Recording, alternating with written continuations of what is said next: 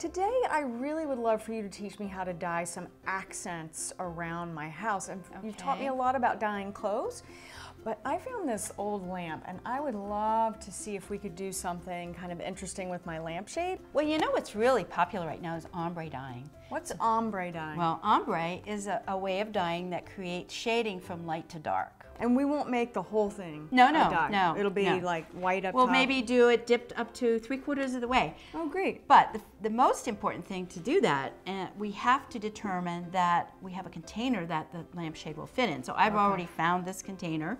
And also, we need to know how deep to make our dye bath. So I put a piece of masking tape. So your lampshade is going to come out dip dyed up to about there. Okay, great. The room has kind of blue and white accents, kind of that. Oh, okay. How about denim blue? I think you'll really like that. Let's do that. Okay. All right. So Rit remember, denim blue. we shake the dye bottle to make sure we mix up the dye thoroughly.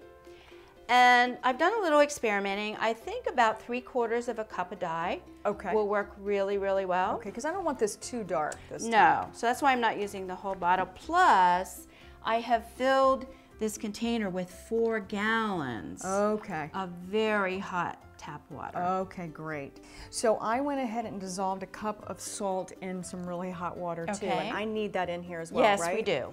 Okay. And now we just need a little squirt of dishwashing liquid.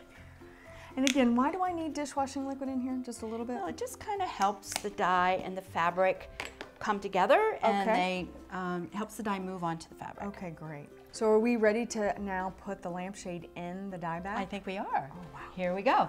So Can't literally, wait to see you this. just take it and dip it in the dye. And just to show you right away how pretty.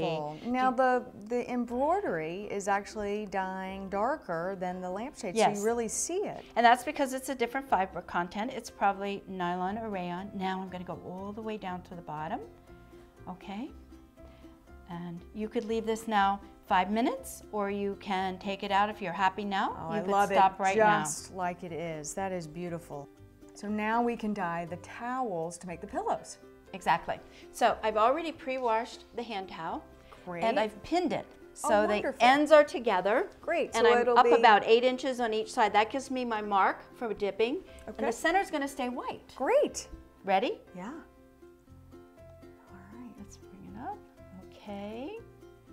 So obviously, the longer you keep it in the dye, the darker it will be. Sometimes you can do the bottom a little darker than the top. Exactly. And I'm also noticing I'm getting a really kind of neat line where the dye is sort of seeping up. Is that the ombre technique? Yes, that is a bit of ombre.